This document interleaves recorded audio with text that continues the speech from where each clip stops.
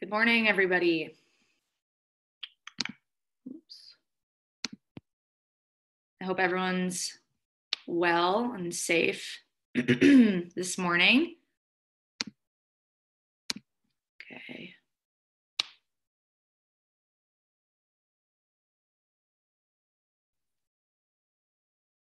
Just give a minute or two for everyone to log in to this morning's session, and then we'll get started.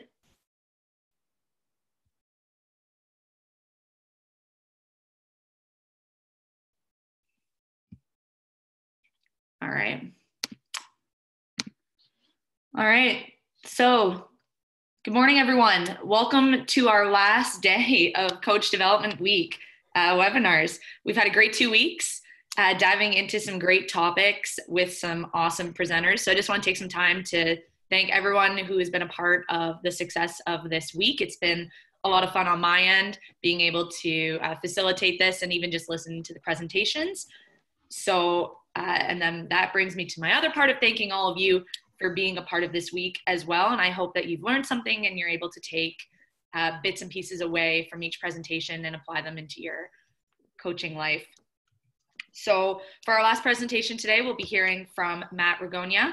Matt is the head coach of the men's varsity program at Brock University and is currently the assistant coach for our Boys Canada Summer Games team.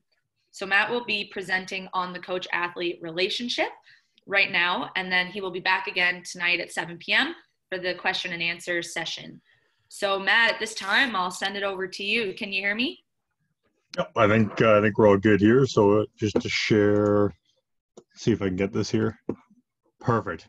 I think I'm sharing. Okay, I got the website here. Perfect. Okay, so good morning, everybody. Thanks for tuning in.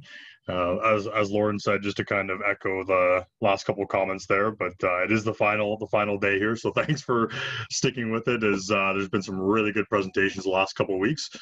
Just wanted to highlight here too, if you've missed a couple of presentations or you want to go view them, they do have them all on the website where you register. It's on the YouTube page here, so there is a link there. So make sure that if there's some that you missed or you want to get a second look at, or just to pick up some more information, make sure you tune in there, and they're all listed as they go in. So awesome. Really pumped to be here today to talk about coach-athlete relationships and kind of managing expectations when working with a new team. Just to go through a couple overview things that I want to talk about today. In terms of what we're going to cover, a lot of the discussion is going to be tailored more towards youth sports, so more towards OVA coaches and that 10 to 18 years old youth athletes. Although I am within the OUA, I thought I'd tailor the presentation a little bit more and talk about the turnover of athletes in the OVA and dealing with new kids coming in and what that looks like. As in the OUA and the OCAA, it's a little bit different. We do a little more recruiting prior to it, and we know our roster a little bit more as we head into the season and off season. So we'll talk a little bit more about youth sport there. Although there's not going to be a specific guideline, I'm not going to tell you there is no the way for a coach-athlete relationship, but there definitely is information here in the presentation you could definitely use to grow. It's going to be a lot on communication and then adaptation and then self-development to really foster that more positive opportunity to create a better coach-athlete relationship with your athletes. And then same goes with managing expectations and new players on a team. So a lot of the information I'm going to give is kind of a little bit more of my experiences, what I've talked about before. I'm not saying it's the way, but I think later on tonight, if you're able to join and share your own feedback, experiences, opportunities, I think that just builds this whole information sharing session as we go along. So kind of to touch on what I'm going to go through today, I did do my master's here at Brock in 2015. So a lot of it was looking at youth sport coaching and preferred leadership behaviors by coaches, ages 10 to 16 in that range. So I am going to talk more on the research side about coach-athlete relationship literature and go through a couple different models and some segues into that just to back up a lot of the research and stuff that coaches can do with their athletes. We'll talk about athlete profiling a bit, so getting to know your athlete, and again, some of it's a no-brainer. You're gonna shake your head and say, I knew that already, but just to dive in a little bit more and talk about what that looks like. We will go through managing expectations. So managing expectations of parents, athletes, and your coaches as well as yourself. So we'll talk about a couple self-development practices that you can look towards, and then of course breaking down your communication, which I think is the ultimate indicator when it comes to a coach-athlete relationship and building that trust. And we'll talk about buy-in a little bit later on and what that all entails. So let's get started. So just to talk about the coach-athlete relationship in terms of the athletic triangle. So you guys see on the right-hand side there, the athletic triangle is composed of an athlete, a coach, and a parent. A coach holds that responsibility as a parent does at home or a teacher does in a classroom. They do have the academic triangle as well, which obviously just replaces coach with teacher. But at the end of the day, these relationships all gear towards building that positive environment where there's the allowance for self-development and development of athletes. So when we're considering young athletes' relationship with their coach, it can obviously aid in development of life skills, so on and off the court, positive and healthy development, and then, of course, retention of youth in sport. So these are only some of the outcomes and benefits from experiences gained through these sport programs. But Participation came out with a study in I think it was 2016 that they came out in terms of retention in youth in sport, and it talked about the rate of kids dropping out in sport, especially around 13 to 15 years old. So when kids start going to high school, they get more integrated with different school sports and jobs and all kinds of different things going on. But that retention in youth sport, they did a survey with all the kids dropping out, and they found there was actually a very high percentage. It was actually about 8% of kids drop out of sport because of their coach. And I thought that was a really big, that was a huge number considering there's about 280,000 kids that drop out of sport every year. And again, a majority might be switching sport, or there's other factors such as cost, facility, travel. There's a lot of other factors, but 9% of kids dropping out because of their coach, I think, is huge. And that has to do with the coach-athlete relationship and what's going on. So that's kind of where my master's research was built off of. I thought it was really important to bring up, and as we talk about today. But when we're looking at the athletic triangle, so we look at parents, right? So parents are expected to attend as many tournaments as possible, supporting their children, work with coaches to follow guidelines, and then also have their parental code of conduct. When you look at coaches, right? Coaches are obviously expected to develop practice and competition strategies. Also look to foster that true motivation of sport. So we'll just harp on a little bit of intrinsic and extrinsic, motivation. And then, of course, prompting that concept of parents of equal treatment, growth and maturity of children, and then notifications saying schedules, equipment, gyms, all that extra stuff. And then players at the end of the day, players want to be appreciated. They want to be respected and acknowledged when they do something right by their coach. And then in return, right, can help with solving conflicts between all parties and that trust between one another.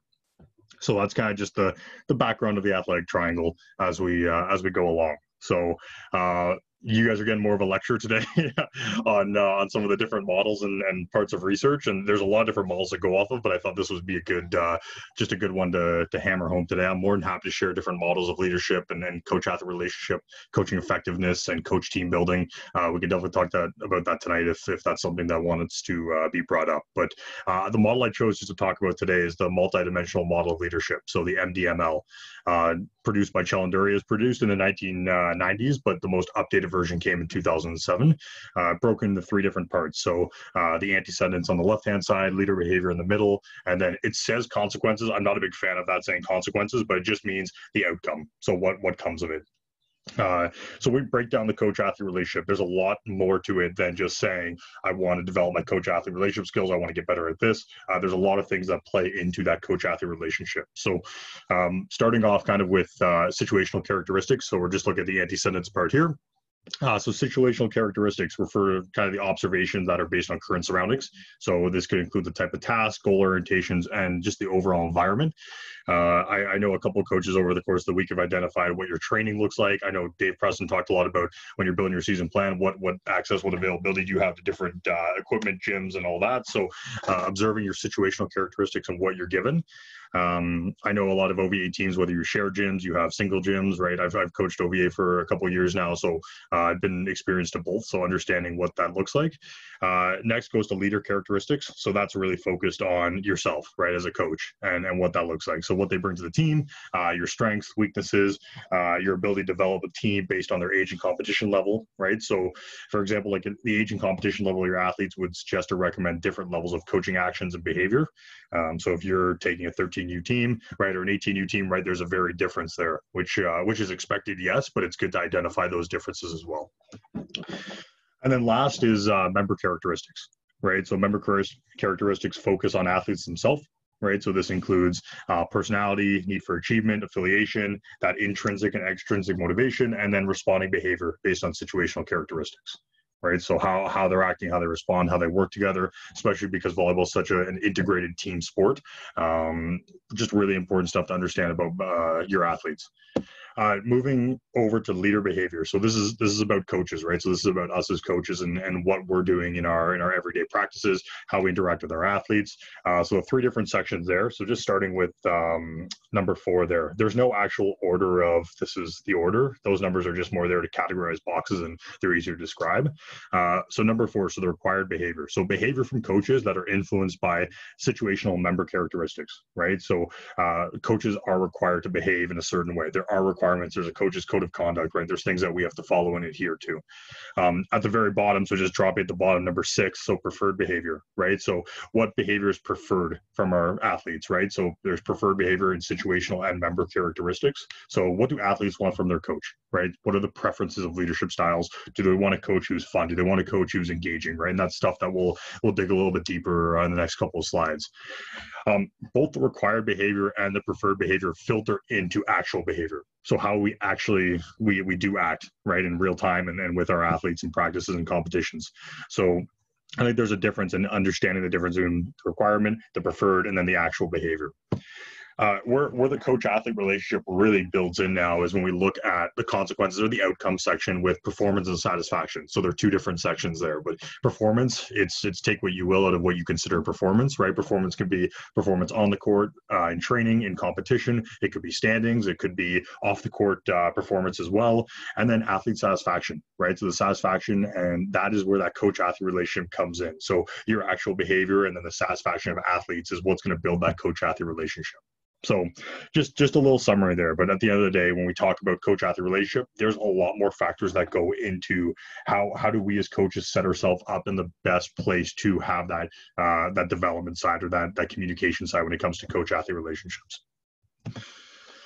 Okay, so this is kind of more background literature research that I dug out. I used a lot of my research as well. So a lot of it's going to be like, I know, but I think it's good to go through and talk about here. And I'm more than happy to have a debate about this tonight, just because it's more research based. So I think it's a fun section to talk about. But when we talk about motivational tendencies with athletes, so when we are motivating athletes, when we're communicating with athletes in terms of feedback.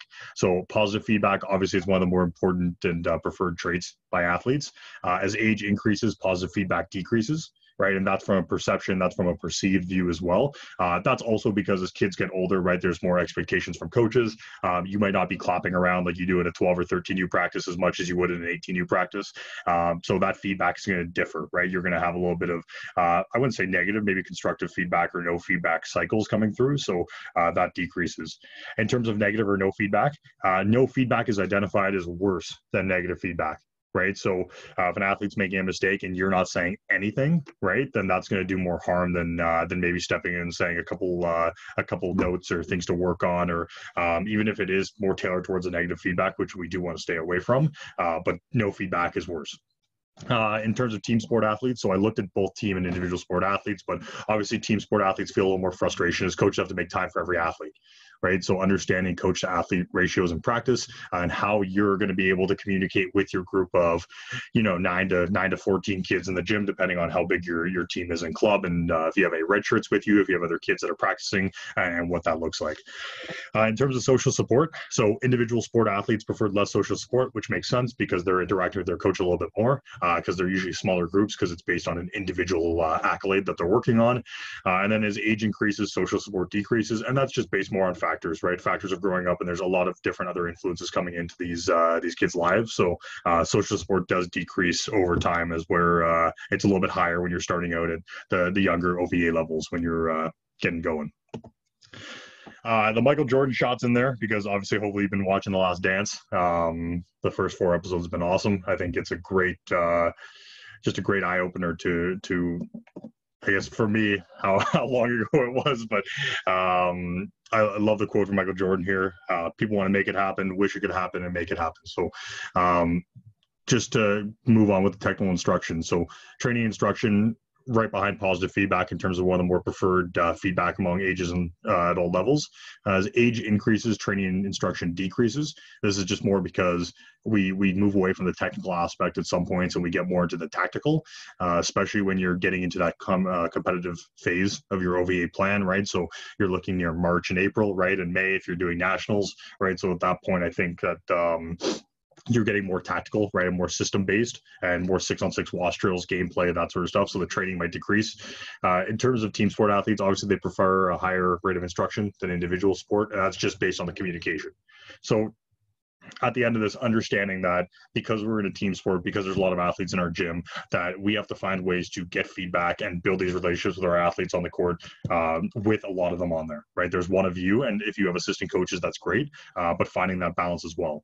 I know in the OVA, sometimes assistant coaches are parents or volunteers that are just helping you out, and that's great. So understanding that who you're giving feedback to and who you're able to give feedback to consistently and positively is important.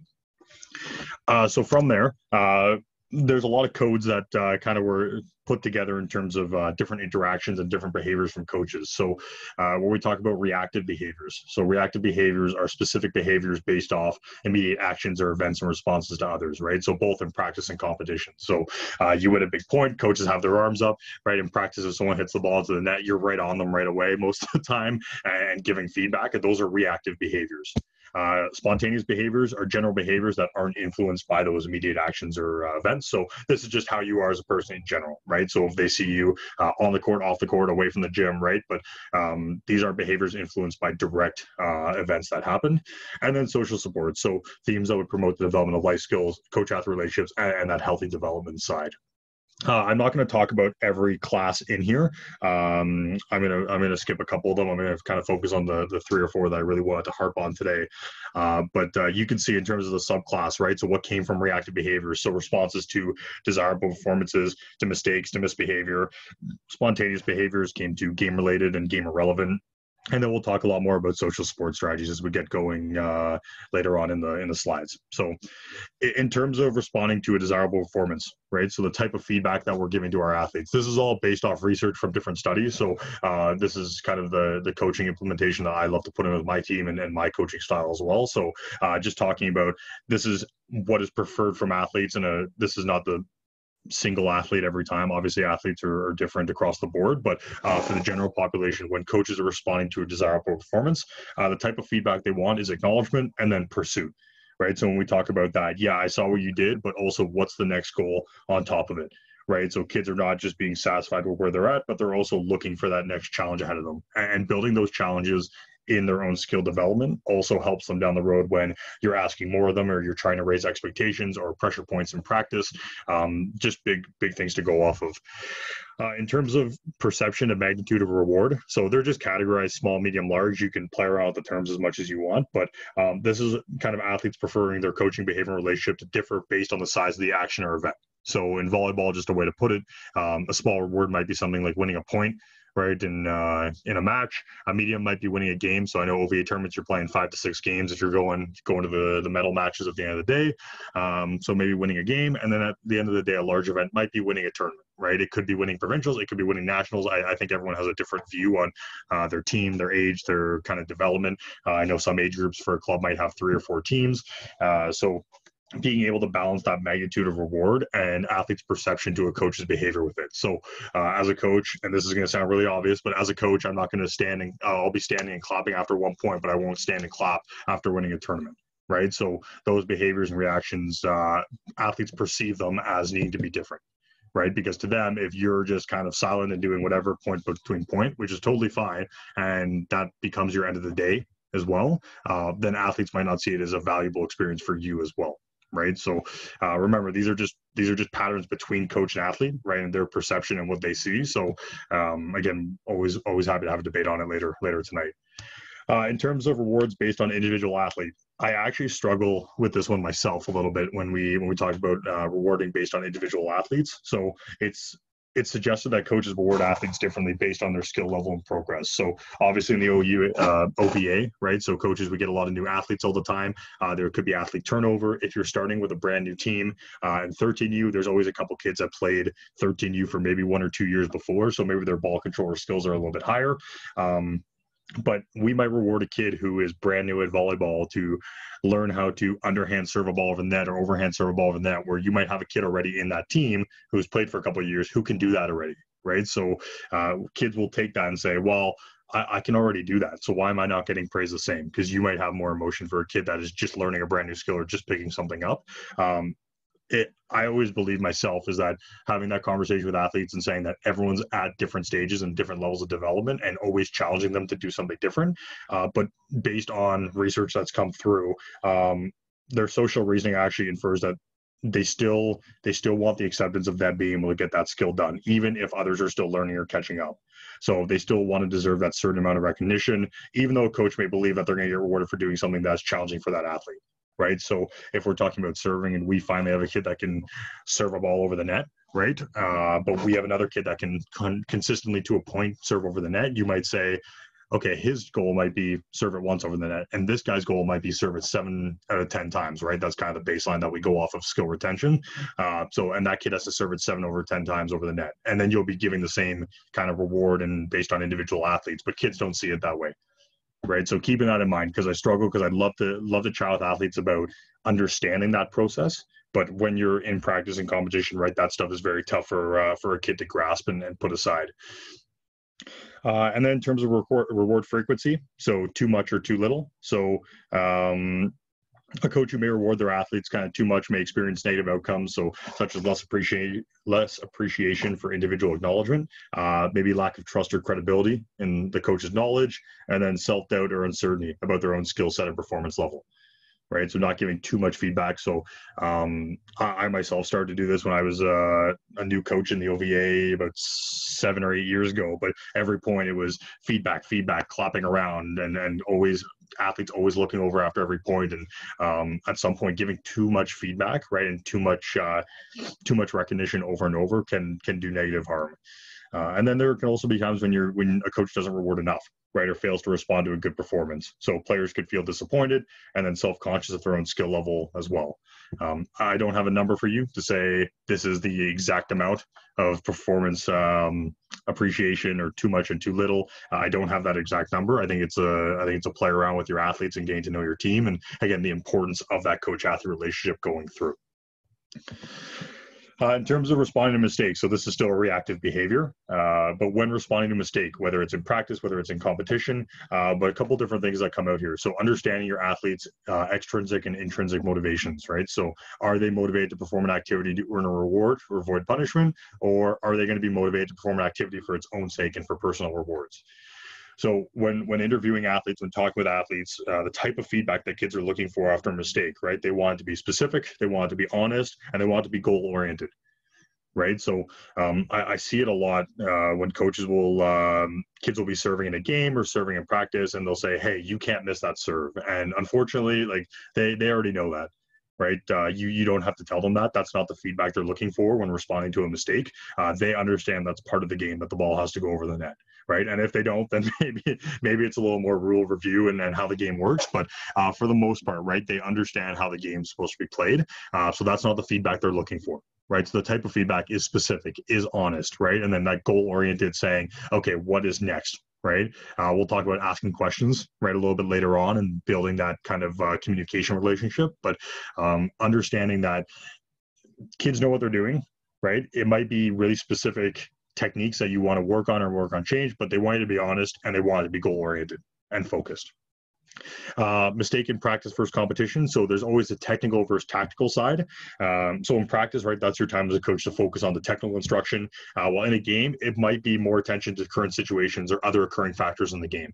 right? So telling a kid to, hey, you know what, I want to reach really high, and you're telling them this during the game and they're going back to serve receive, right? If they're focused on the attack still, they're not going to be ready for serve receive. And if they're focused on serve receive, they're definitely going to forget about the feedback you gave them on attack, right? So there are times to give a little bit of feedback, especially at younger ages, but keep in mind that responding to mistakes is more of a technical, tactical comparison. One thing that I found that I really love to do, especially when working with younger teams. So a lot of my work with here in Niagara with the club teams and running clinics, but with the younger age groups, in terms of responding to mistakes, a lot of feedback that we give is athlete sees just outcome oriented results, right? So if we're working on serving over the net, right, there might be some kids that have really good technique, right, and that good first step, that good high contact, but just don't have the power yet to put that ball over the net. Right. So one thing that I love to do in my practices is you can make a rating scale where you can give kids, I usually go about 3 different cues, and then they can rank themselves. And this just helps in that self-evaluation process. But my example would be for a serve, right? So when working with a 13U team, I usually do a scale out of 3 and say, you know what, if you had a good toss, right? So what is a good toss? So a toss is high in front of you, about 2 meters, landing in front of your dominant foot. Right? Did you have a high contact on the ball? So high contact means high contact above your dominant shoulder, right? And then the third one is, did the ball go over? Right? So at the end of the day, you might have kids that lack the power to put the ball over the net for now, but are still consistently scoring 2 out of 3 and telling you that, saying, do you know what? I reached high, I had a good toss, just didn't put it over the net. Right. And it also holds kids that are at a higher level more accountable, right? Because I see a lot of kids that can put the ball over the net easy based on power alone, right? But they just might be chomping the ball over from a sidearm. And at the end of the day, that's 1 out of 3, right? So when they're running around the court to go to the other side and they pass you as a coach and you say, what do you score yourself? And they say, you know what? It was a really bad toss. I kind of had to save it and swing sideways. Like it went over. So like 1 out of 3. Right. So building that technique and that self-evaluation process, I think, is really important. It's a good way to respond to mistakes as well, where you give kids that opportunity to build their own skill set there. Just moving ahead. So this is quick, but game-related behaviors, right? So these are more spontaneous behaviors. So what kids are preferring from their coach, which is easier for them to work with. But obviously the technical instruction. So coaches that understand the game. I think the OVA has done a great job in terms of providing resources for coaches. Again, over the last 2 weeks, just alone, the webinars have been great. Stuff that we can definitely implement in our own season plans. So understanding the game, and then organization, which I thought was a really interesting piece. But a coach who can show knowledge of the sport, technical cues, and communicate properly, like it will earn the trust and respect, but also develop that stronger connection between a coach and an athlete. Athletes want to see their coaches organized, right? So if you're showing up right on time to practice or 5 minutes late for practice, if you don't have a practice plan with you, depending on what you're going to use for your communication, right? So we'll talk about it later in terms of a hard practice plan, a whiteboard, it's on your phone, whatever it's going to be. But kids want to see that you are organized, right? They don't want you to be stuttering in between drills. When kids get water, for their water break, right? That's your time to set up the next drill or have a quick meeting with your assistant coaches and then move on. In terms of game irrelevant behaviors, right? So what do kids want from their coach? They want you to be authentic, right? So be true to yourself and to your athletes, right? It's okay for you to tell your athletes, right, that, you know what, if you had a long day, I know a lot of our coaches in the OVA have jobs, like you have full-time jobs during the day, right? You may be tired, right? And that's okay to tell them, right? Because at the end of the day, you expect that same communication coming back to you. Right. So the one thing that kills me the most is when kids have a really tough practice and I'm on them all practice and they come up after and say, you know what, I had a really bad day today. I didn't sleep last night and it's just been really tough. And at that point, you want that to be communicated a little bit earlier.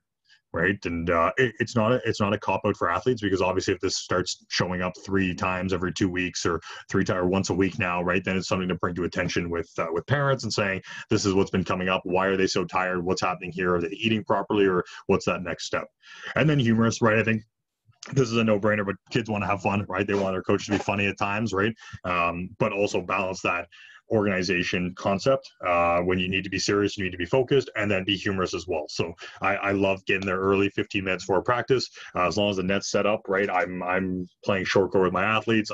After I've talked to my coaches on what the practice plan is going to look like, and then having conversations with athletes, right? Even while just volleying a ball back and forth or volleying to a basketball net, but there's tons of opportunities there.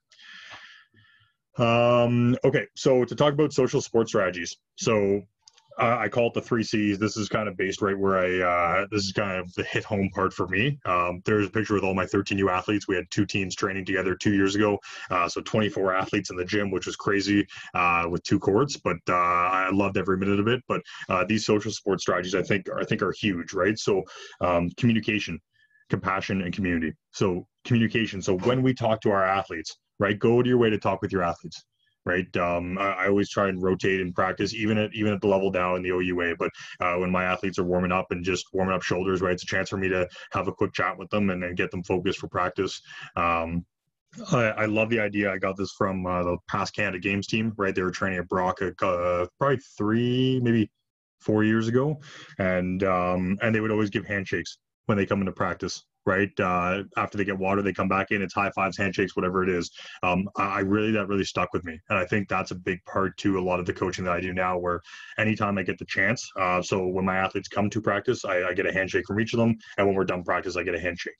I've seen coaches in our local club, develop a handshake, high five, or fist bump. That's kind of up to them on what they want to do in terms of that connection, right? Obviously now with the stuff going on, it might be a wave from a distance, but the principle's there, right? So it's really good for athletes to lock in. So when they give you a handshake to start practice, it's saying, I'm here, I'm volleyball focused, I'm leaving everything outside, let's have a good time. And then at the end of practice, right, whether they had a really good practice, then you get that 3 seconds to acknowledge that. If they had a really tough practice, you get time to acknowledge that. If they're mad at themselves, if they're mad at a teammate, if they're mad at you, you get to control that right away before they leave the gym. Right.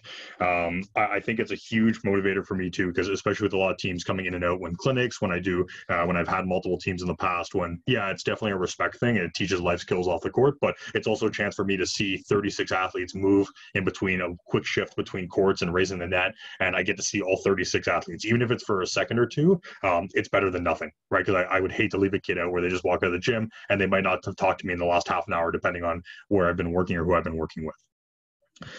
Compassion.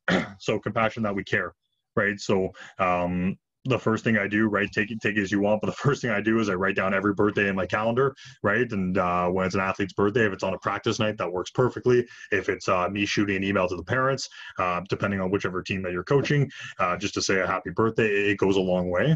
Follow up on activities, right? So I've had kids in the past tell me that maybe on a Thursday practice that weekend they're going to see a Leafs game, which is unfortunate for them. I'm not a big Leafs fan, but follow up with them the next week, right? So write it down on your practice plan for the next week and just say, hey, quick follow-up before practice, right? So that next week I'd go up to whoever and say, hey, like I saw the Leafs lost. I'm just assuming that they lost, but go see and say, how was the game, right? And those little things add up, right? So now when I want to communicate with them that practice on working on something, right, there's already a connection built and developed and maintained. Of course, you're going to have to find what's inclusive to your age group, right? But I can say coaching 13U boys a couple of years ago when Fortnite hit the scene, right? I think that was a huge thing. So working on having about 5 to 6 kids every practice doing Fortnite dances during drills to getting it down to like 1 or 0 was pretty good. But understanding these different trends that are going on with your athletes is great.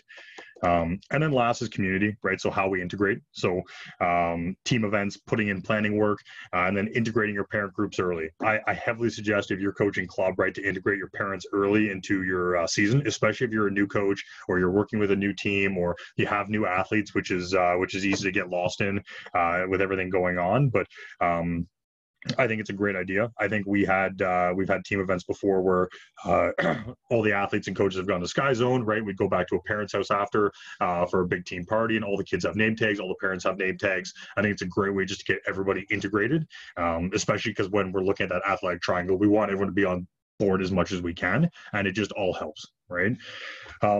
This is kind of the end of like not the presentation, but the literature review itself. So looking at the antecedents and leader behavior, right? Taking control of those different factors or working on those factors can lead to higher performance and satisfaction, which at the end of the day is trust, which at the end of the day is that coach-athlete relationship. Okay, awesome. So as we talk about coach-athlete relationship building and training, right? So a couple different things that I'm going to go through. So customizing an athlete profile, a discussion on buy-in, managing expectations, and then individual player meetings and what that looks like. So as we customize our athlete profile, so learning about your athletes, right? What kind of learner are they? Number one, right? So I did a quick test with a 15U team that I took. This is probably like 4 or 5 years ago, but they were a new team for me and I was a new coach. So I gave them some resources, do a couple tests. There's a lot of resources online, but to learn what kind of learner they are, right? So are they an auditory, right? Do they learn from just hearing people speak and give cues, right? Are they a visual learner? Do they like to see it on the whiteboard? Right, I started transferring a lot of my practice plans at Brock specifically to a whiteboard. I know OVA coaches, you might not have that luxury all the time.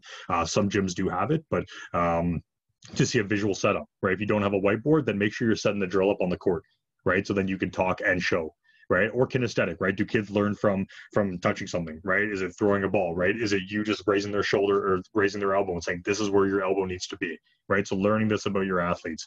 It also plays a big role when you're talking about drills, right? So if I have a drill set up and I'm speaking, right, there's some athletes that are looking at the court and looking at the drill, right? So instead of saying, hey, pay attention, right, their visual learning might be, I want to focus on the drill.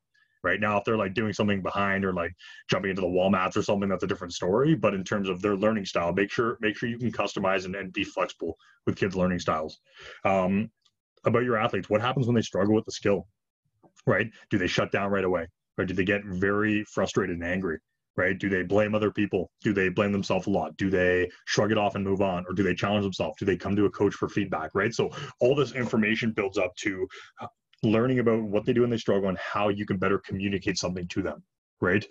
Every athlete is definitely different with this because they range in their skills, right? As they get older and they start breaking into more positions, right? Position specific, right? Then these skills become a little more refined and finite in terms of what they need to work on. But still, overall, everyone needs to have good ball control. Everyone needs to serve a ball over the net, right? So a lot of it's definitely through and through, making sure they're getting fully developed.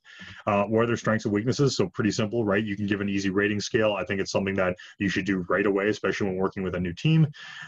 Their interests, hobbies, and successes, right? It's okay to spend the first practice of your season going through this stuff. Right? Take the time, right? It's just as important, right? If you lose one practice, these kids are playing a lot of volleyball in their high school seasons as well. Obviously, the boys go early in that September, November, and then girls some start in December, but January, February is major for them too, right? So they're getting a lot of touches. And then what are their goals for the season? So this is kind of the life coach side of me. I do own a business on the side of life coaching, working with kids ages 10 to 18. So I think it's really important when you identify their goals for the season. So what are athletic goals? What are academic goals? What are personal goals? When you get a little bit older in that 17, 18U bracket, right? What are their career goals?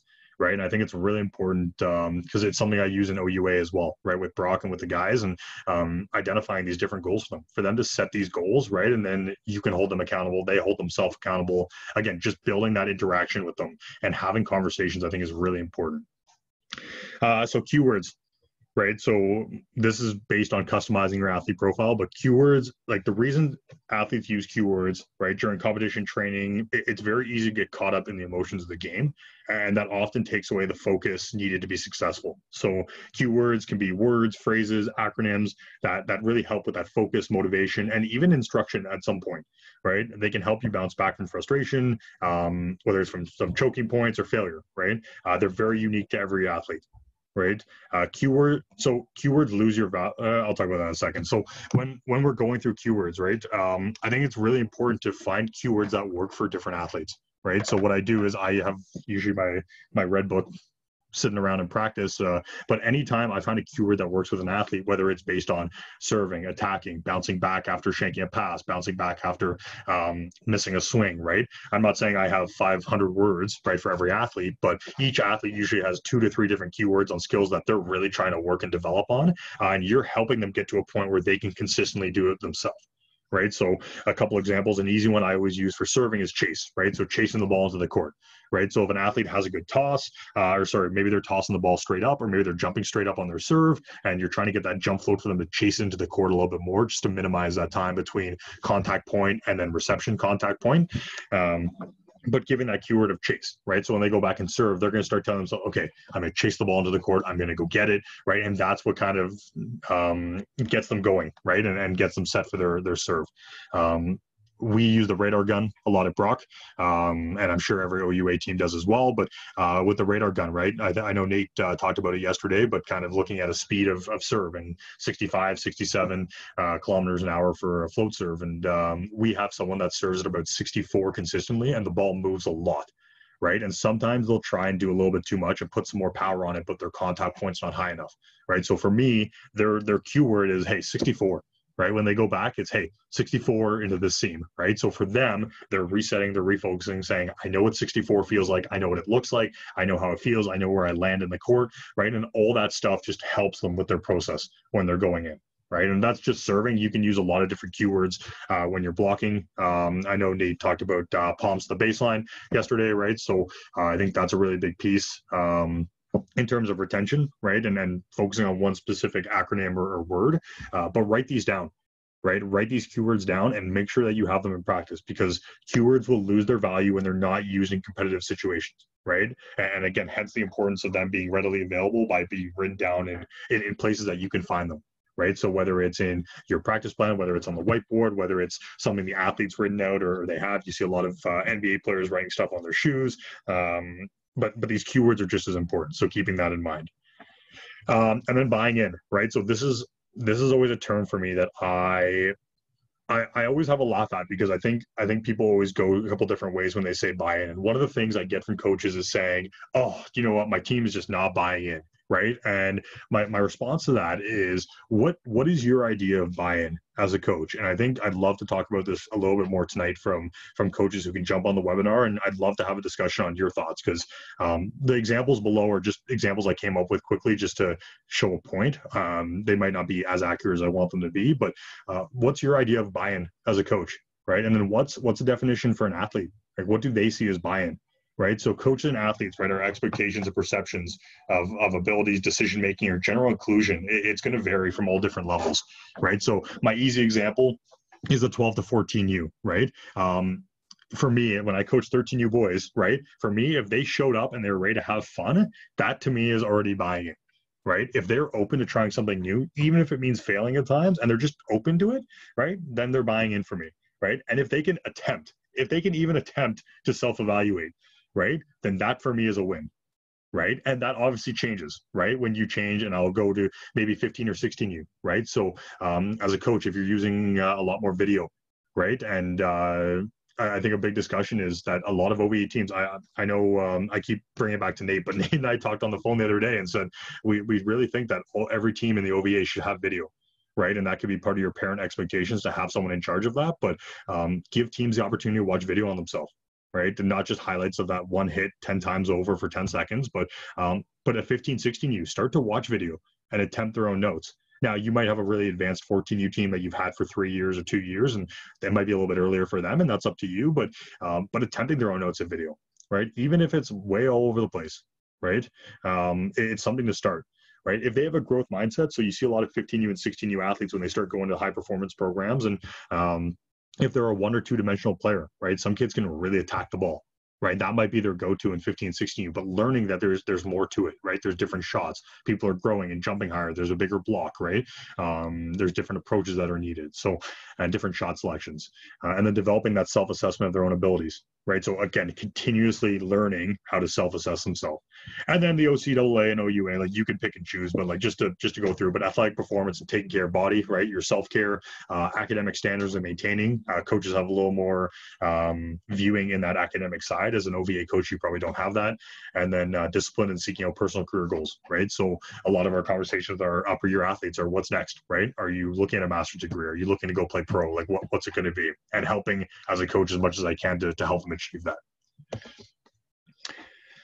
Okay, just taking a look at the time here. We're doing all right here. So managing expectations.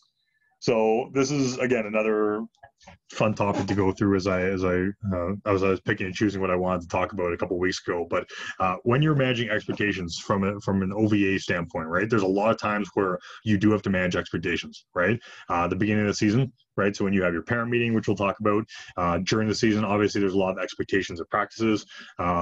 Post tournament, I think most coaches can agree with me on this, but a lot of emails or phone calls that you receive might be after post tournament. End of the season, what does that look like? And then off season, right? So off season might not be as heavy for OVA athletes, but if they're playing beach, right? If you're part of their beach program, I know there's a re-signing period too pretty early, right? So if that's taken care of early and you're doing work, if they're going into camps, anything like that, but managing those expectations. So we're going to talk about preseason meetings. We're going to talk about working with athletes on a new team, individual player meetings, and coach initiatives. Perfect. So when we talk about preseason meetings. So this is a slide on the right-hand side. I just have it. I took it from one of the teams that I was coaching with Niagara Rapids in terms of team values and expectations. But when you get a chance to work on your preseason team meetings, so preseason is obviously right after tryouts. You've got all your forms in, you've got your official team, and you're ready to roll. And having that athlete and parent meeting together is really important because you get to set the tone and set the rules, expectations, guidelines for the whole season. I think that's really important because when you're trying to manage expectations during the season, it's something you can easily refer back to, right? So in terms of athletes, right? So you can see the athletic triangles back on that sheet of paper. I printed out these sheets of paper and had them done by athletes and coaches. I had a pre-coaches meeting already at the time, so we filled this out as coaches. So expectations of our athletes, expectations of each other as coaches, and then expectations of parents. So what I did in the group, it was with the 13U teams. There's 24 of them. So I think we split into groups of 4 or 5. I would actually recommend probably next time if I do it, I would go down to maybe 3 just to keep the groups a little bit smaller. But in those team activities, right, they're writing down their goals, right? So it could be individual goals, their team values, so things that stand out to them. But then also expectations of each other, expectations of coaches, expectations of parents. The one thing I did not do, which I would totally do next time, is have parents fill this out as well, right? They can work together, they can do it on the stage, you can do it as a whole group, but the answers that you get in terms of the expectations of each other are awesome. I do have a 13U kid or a group that wrote down expectations of parents, and they literally said, feed me at tournaments, which I thought was just awesome. So, but that's their expectation of their parent, right? It might not be to be louder on the sideline or trying to give feedback during practice, but it's to feed them at tournaments because that's very important to them, it seems. So having them fill that out, I think is huge. You can tailor it however you want. The template's not hard. If you want it, I can easily send it, but this is something you can come up with pretty quickly. In terms of role of parents, right? So the roles of parents, I call it the trickle-down effect. And I tell parents this every year when I coach a club team, because I think it's really important to understand this trickle-down effect where if parents are not happy or they're not satisfied, and them communicating that to each other with a kid in the car on the way home or just in general, it's a lose-lose situation where you have parents that will say some stuff, right? It will come down to the athlete, trickle down to them. It'll trickle down to them coming to practice like that or their behavior. And then that's where they're going to perform at a lower level or not be open with a growth mindset. They'll have a pretty fixed mindset on where they sit, right? Which means in the end run, you're probably not going to have them developing a lot, which might hurt maybe their playing time or something that's going to come later on, right? Depending on your level. But that trickle down effect, I explain every single year. Right? Does it work? Probably here and there. But I think the point is to announce it and talk about it so you've got it there. With parents as well, right? So additional management positions, right? You usually have a team manager, but if you have parents that want to be involved, let them be involved. There's tons of stuff for you to give to parents. Like I said, the match recording, right? So having a parent in charge of videoing matches, they could be doing a game each, a tournament each, but having a massive file to post that stuff after. Food stations, right? Obviously at tournaments, we see the big food stations from all the clubs, maybe a fundraising or sponsorship coordinator. And then if you have some parents who want to do stats, right? You might have to check those stats once in a while just to make sure they're right, but setting an expectation out and having that feedback, parents want to be involved and give them that opportunity to be involved. If you're a coach on your own or you're missing an assistant coach for the night and you need some parents to step in and toss balls, and then it's totally there for you to use, right? So keep it in mind, especially at the younger ages. I think that's a big part. And then coaches, right? So coaches, this is important too, because as coaches, we want to be on the same page technically, right? Even if it's in smaller roles, your assistant coaches might be parents, they might be young students at university or college helping out, they might be a bigger brother or sister, right? So even in smaller roles, there's definitely things that you can provide. Understanding rules and drills and always being active, right? And then delegate, right? Even if it's incrementally, right? So delegating small things, right? Even if they're running a warm-up at some point, right? But one thing I always found working with coaches in club season is giving them 2 things in a drill and say, do you know what? All you're looking for is this, right? If you see this not happening, just remind the athlete, right? And having athletes bought into that process and that feedback structure, I think is really important. Okay.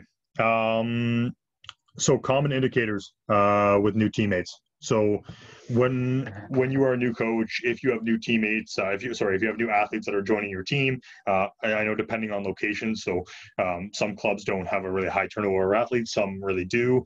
So just depending where you're coming from as a coach, but for new teammates, right? This is obvious, but it's out there to put, so you see it. But if a new kid is joining a team, right, they might know maybe a couple, depending if they've played before, they play in high school or something like that, but they might not know anyone, right? If they're traveling from a little bit farther, right, they might not know anyone. I know social media at the older ages they obviously have a good job with connecting with each other and talking to each other over the course of the summer and through high performance programs, but just to be with them, right, could be a new experience for them. New athletes may be behind or ahead in skill development, right, which might frustrate others, right, in both a positive and negative way. So like you might have athletes that come in and maybe they're dropping down from a higher level team than they were last year, and they might be ahead of the pack. And what does that mean for them? What does that mean for other athletes, right? They could be coming up from a lower team or just be brand new to volleyball, right? And again, what does that mean, right, for athletes that are already there trying to wait, right, or the new athlete who is obviously seeing that they might be behind the specific skill. And of course, leadership positions, right? So it might be confusing with new additions and maybe not knowing who is who and who is not who's in charge, but I think who's a big piece of the puzzle in terms of being a leader on the team and where those roles come down. And that's why the managing expectations is really important. As a coach, right? So as a coach, you can do a lot of different things. Here's just a couple suggestions, right? Especially when starting out with a new team or with a new one or two athletes joining your team, but rotating players in drills, especially in warm up. As a coach, you have a power to do that, right? So if you're going to rotate every 2 minutes in warm up, if you're going to say grab a new warm up partner, I feel it's always tough because when you say I want you to go with a different warm up partner by practice number 3, they might forget who they've been with and they might just go with their friend again. So you can set those pairings up as a coach, right? It takes a little bit of extra time, but you can set those pairings up so people are rotating or people are at least seeing different people that they haven't interacted with as much, right? Obviously in warm up, I like people to rotate and practice with each other. A lot of them go over the net, right, when they're warming up before practice. But in game, they're going to have their own warm up partner, and I'm totally fine with that, right? That's obviously something that it's part of their routine. That's their prep. But rotating in practice, I think, is really big for integration. Setting team and individual performance objectives that aren't win-loss oriented, right? So you might be setting some goals during your drills, especially at the beginning, to integrate new teammates that aren't based on single failure or success ratios, right? It might be a team goal, right, where everyone's part of it and everyone's adding to that value. Establish group pregame routines and warm-ups. Again, something that's great with all new athletes together. Praising efforts and not just results. And then when errors are addressed, making it about the team and not the individual. Right, you have time for athlete feedback, but especially with new athletes on your team or the new team, right? Not targeting specific individuals when you go through. Okay. In terms of individual player meetings, when you get the opportunity to do these, so I always say to have these player meetings when you're post-tournament, right? They can be 5 minutes long. You can come up 10, 15 minutes earlier, 10, 15 minutes later. There's another practice going on after. Ask if you can use the stage or anything like that. Obviously, there's a rule of 2, right? So the rule of 2 just states that you have to have someone with you, or you have to be within visual eyesight or within listening range, right? So the easiest way is to have them on the stage. Right, you can be on the stage with the cover open, right, so people can still see you, and you can have your player meeting. If there's parents on the stage, right, you can easily send an email to parents before and say, hey, do you know what the stage is used for player meetings tonight? They're either in the hall, or if you have closed practice already, then you're good. One thing I always do in player meetings, right, so document everything and then confirm with them. Right, so taking notes during, right, and then having them sign off after. Say, like, you know what, we talked about this and this. You agreed with this. What do you think of this? Does this sound like what we just talked about? Right, and then when they're good, they can sign off on it. Right, it's really quick, really easy, but I think it holds them accountable as well. In terms of your conversation, right, that you have in your player meetings, so the effort versus performance discussion with athletes. This one always.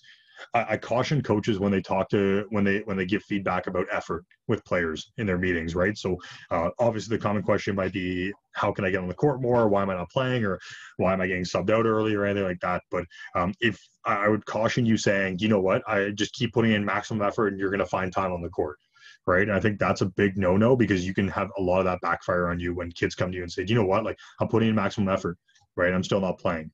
Right. And for you, it might not be perceived max effort, but for them, they can say what they want and say that they've been working their hardest, and it's very tough to justify against that.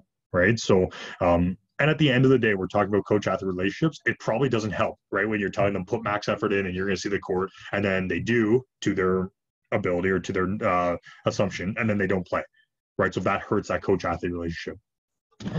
So now telling them, you know what, put the maximum effort in, but there has to be a performance indicator on there too, right? So I'm looking for max effort, but you have to get better at performing this skill, right? Or this execution or this criteria or whatever it's going to be. Right. So at least now it's saying, I just can't put full effort in. I need to learn to get better so I can perform at that level. Training indicators and performance indicators. So meeting standards and making the most of your opportunities, I think, is always a good setback for them, just to mull over and go through it on their own. The power of asking questions and meeting and training, right? So I always let athletes talk first, and you can see the next point below about letting them speak, but let them talk, right? They want to have a voice and they want to feel inclusive in this communication. So when you're having that meeting, right, ask them questions, right? They're going to have answers, and if they don't, right, it's an opportunity for you to step in and give some, right? But you've given them that opportunity. In training, right, I love the training saying, what happened, right? If they serve a ball in the net, you say, hey, what happened? And the answer you might get is, you know what? I tossed the ball way too low. It was in front of me and I had to chop at it quickly. Awesome. What do you have to do? Well, I have to toss a little bit higher. I have to contact high. Cool. You might get an answer a lot of the time that says, hey, what happened? They're going to say, I have no idea. And that's totally fine, because now that gives you that opening to step in and say, well, maybe you should take a look at this or consider this or think about this when you're serving. Just to keep moving along here, to let them speak, I mentioned, but that understanding team roles. So speak those team roles, right? Don't assume they're presented as clear as you think. As a coach, we might know them, but I think a big part is taking stats, right? And letting those stats show, right? Because you can give a lot of information stats, whether it's in practices, competition. If you want to know what kind of stats you can take at the youth level, from the First Chair podcast with Frank and Terry, had Nathan Jansen on and did a really good job about talking with stats to use in youth sports. So the links there, definitely suggest you taking a look at that if you're interested about stats in youth sport. And to look ahead, that quote, do your end goals align with your process? I will be clear, I took that right from Ian Ebbett with the McMaster men's team. He was doing a presentation with the Timo Elite group in Niagara in December, and that quote came out, do your end goals align with your process? And I thought that was a big standout, where a lot of athletes, right, have an end goal, but are they putting in the work in their process to get there, right? If the answer is no, right, then you have that conversation of what needs to be done, right? In terms of expectations and limitations, so your drill purpose and communicating, right? So make sure your drill has a purpose and make sure you don't bounce around, right? You're going to lose attention to detail, especially in club volleyball, where if you're working on serve receive to attack, but your main focus is that serve receive, right? Giving feedback on the attack, right, is going to confuse your athlete back and forth, right? If you're focused on just the transition, right, or sorry, just the pass and transition, then don't worry about the attack at that point. Right? Focus on, did I take care of the ball in a positive reception, and did I transition out whatever position you're working on, right? If you're working on the attack, right, specifically the attack, then don't worry about the pass as much, right? If you're putting it all together, then you can communicate that. But understand that, know what you want to get out of your drills and communicate that with your athletes. When we say, how can you expect my athlete to, right? So as a coach, right, from a tactical spot, right, how can I expect my athletes to serve specific targets in a game with the same location, velocity, and movement when you serve whatever in practice, right? How can you change a defensive scheme mid-game or execute a game plan if you don't practice that, right? So in a drill and defensive drill, you might say, you know what, we're going to work on this, right? And after 10 points or so, you're going to say, you know what, let's change defense right away, right? And let them learn, right? Because in a game, if you have to change based on your opponent, I know you guys, there's 5-6 games a day, right? And you might have to change your defensive scheme if you're at the older level. And can they do that? Have you worked on it? Technically, right? Blocking line versus cross, right? So maybe you block cross and serve receive and then line and transition, right? Depending on the athlete, depending on your game plan, right? But have you practiced that, right? And then psychologically, right? So how can you expect your athlete to deal with performing under pressure if you don't create pressure situations in practice? And then how can you expect your athletes to understand their role in the team if you're not talking about that, right? How can you expect your athlete to, right? How can you expect to develop a good coach-athlete relationship if you don't put work into it? Okay. Sorry, I feel like I'm rushing a little bit here, but I've got like 3 more slides here, and I'm keep an eye on the time. I don't want to keep you guys super long here. So just to go to look ahead to build communication skills, right? So this goes to our coach-athlete relationship in terms of communication. This is a really cool project assignment, whatever study you want to call it. I have some stats for you on the next slide, but my challenge to you guys is, as a coach, to really dial down and give this a shot when you get a chance, when we get back into the normal regulation life of having practices and seeing our athletes. But let your team know in advance, let your parents know and your coaches, right? Just that maybe one practice you're going to be recording, right? So whether you have your phone on you, you have a recording device, but keep it by your side of practice, right? Don't put it in your pocket. It might get a little bit muffled, but it's a chance for you to review your communication skills as a coach. Right. So after the practice, again, it takes time, right? But it will pay off for you. And I've done this myself before, and I thought it spoke words to me. It was awesome to see how much I was speaking different things and talking about some stuff. So what feedback do you give, right? Is it meaningful? When I started out in warm up, I could hear myself in warm up saying, hey, good job. Yeah, good. Right. And like, is that the feedback you want to give, right? Is it meaningful? Right. How long does it take you to explain drills? Right, so I'll credit Keith Waslick, who spoke last week.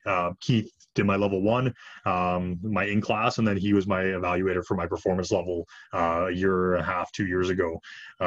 But he always asked me, he's like, "How long does it take you to explain drills?" And they say, "Can you explain a drill in 30 seconds?" And it is a lot tougher than you think. Right, so how well do you have to be set up before you lose kids' attention in the drill? Right, so you can time yourself, right? You keep that tracked when you're going through your recording.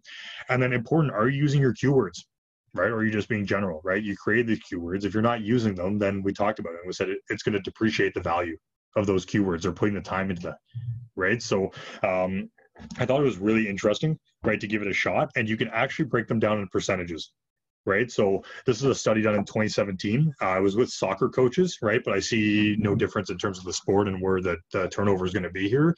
On the left-hand sides, all the different coding systems that it went through, you do not have to do this much. This is a lot, right? If you're looking at the total instruction, right? Total questioning, total feedback, total modeling, total silence. Those are kind of the main categories, and I put them on the main chart here. But these were really broken down into specific communication patterns, right? So the study itself looked at communication to athlete percentages in training, right? So as a coach, how much are we communicating to our athletes, and what are we communicating? Right, so total instruction, total questioning, total feedback, total silence. So silence might be something that is you're just not saying anything, but there's no drill. There's a drill going on, but you're just not paying attention, or you're not doing anything. Or silence on task. Right, so if there is like 6-on-6 going on, or you're watching someone perform a couple reps before you give feedback, that's the silence on task. So the study was done over 3 years. I chopped it just to make it over the course of a season, just to get some data, because I know OVA coaches, a lot of you are just within year one season. But what came out of it was total instruction, right, is obviously very high. These numbers might be higher when you are working with different levels, right? So obviously a 12U team, you're probably a bulk of your communication is going to be a lot of instruction, right, and less questioning, which is what we see here. I think this was with 11 to 14-year-olds, I believe. So I can look back at the study for you guys if interested. But from the beginning of the season to the end of the season, right, total instruction dropped, right, because now you're kind of focused more on that tactical side. Total questioning increased, right? So now at the beginning, you're kind of setting your defensive system, you're giving some techniques, and then at the end, you're asking more questions to your athletes and saying, what if, right, or what happened, right? Total feedback, right? So a lot of feedback at the beginning of the season, right? Positive feedback, and giving that goal-oriented feedback going through. Posting that season where maybe not as much feedback. It might be more considerations. It might be more, you can look on the left-hand side. There's a lot of different feedback and sections that could fall under.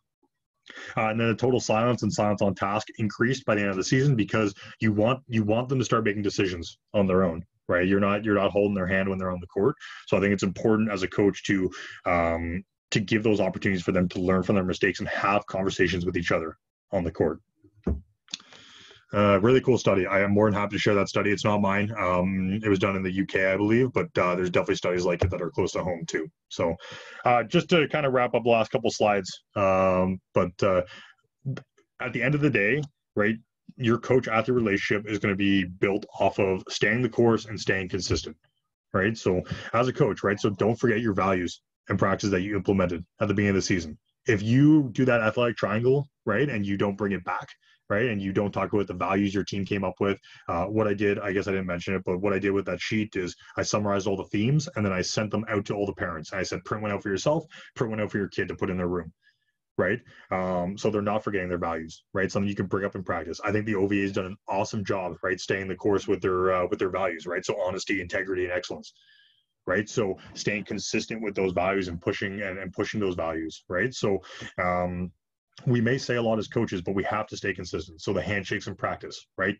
If you see a couple kids walking away, right, and you're just like, not a big deal, right? You can't do that, right? Because then kids say, well, he forgot or he didn't do it or whatever. It's not a big deal, right? And that's where you start to lose that relationship, that coach-athlete relationship. Video review after tournaments, right? So if you had a bad tournament, you say, no, we're not watching any video, right? Like that's not productive. It's not consistent, right? So building a season plan and being confident with it. If any of you get the chance, or you did, to watch Dave Preston's presentation on season planning, I thought that was an awesome presentation with a lot of really good value in it. So again, the links are all online, but take a look, but stay with your season plan and be confident with it, right? If you're bouncing around or you're not as organized, right? I know there's a lot of technical directors out in the area that can help with that season planning, but build a plan and be confident with it, right? So then you can plan accordingly, right? And have your team progressing and peaking at the top time. Challenge yourself and your coaches to accountability, especially in the delivery of feedback, right? I love the idea for myself is always challenging myself, right? To stay accountable. So whether it's birthdays, whether it's handshakes, whether it's high fives, whether it's that communication piece to rotate around to a different player at the beginning of warm up just to have a chat with them. Sometimes I have to write it down, right? But it holds myself accountable that I want to make sure I'm doing the little things right, because at the end of the day, right, if I'm asking my athletes to change a system or do something under pressure, or we get to a big match, right, or a big point of a match, right, and there's a timeout, and I can speak to them with all eyes on me, right, and get the execution or the hope of the execution that I want, right? And then keywords, right? Don't use them once, right? Be proactive, right? Write them in your practice plan, right? Give them to your assistant coaches to note as well, right? You can put it on a Google Doc if you want and have it printed for practices, but make sure that you're on the same page, right? So when you give those keywords, they're not fluttering between people and you can stay consistent with your message. My takeaways, I really hope out of this presentation itself that you're getting that some of the points that you're going to pick up are just dedicating the time to get to know your athletes, right? Coaches can strongly influence the quality of an athlete's overall sport experience, right? By setting goals, by conveying personal attitudes and values, and making the most of your interactions with your athletes. We have such a cool job to interact with these athletes every day. And you look at 10, 15 years down the road and what these kids are going to be doing when they're adults and families and jobs. And I think it's really, really important to have a good relationship with your athletes. So down the road, right, whether they give back to coaching, high performance programs, whatever it's going to be, right, but keeping that retention in sport and those and athletes in that high performance loop, I think, is really crucial. The overall connection experience between coach and athletes can have that positive effect, like I said, on levels of participation and then in the larger context, just sport and life, right? So the three big ones, right? Be knowledgeable and keeping your feedback simple, right? Creating a culture and falling in love with the process. If you love it, your athletes will love it, right? And then using sport as a tool for developing life skills, really, really important. I think all the major points going through this presentation when we talk about managing expectations, right? Doing the small things, right? Take the time, right? Identify, make sure you communicate it, right? And you're setting yourself up for a better conversation with your athletes and better communication and at the end of the day, better development as you go through. So the game plan kind of for tonight, I kind of want to take it a different way too, where it's not just a question period, but this is a cool topic because there's no the way on building a coach-athlete relationship. I think there's a lot of indicators and a lot of positive opportunities, but I think there's a lot of learning to go through as well, right? So what I would like to do tonight, hopefully if a lot of you guys can join in and chime in, but questions on any of the research or information provided, more than happy. My email's down at the bottom.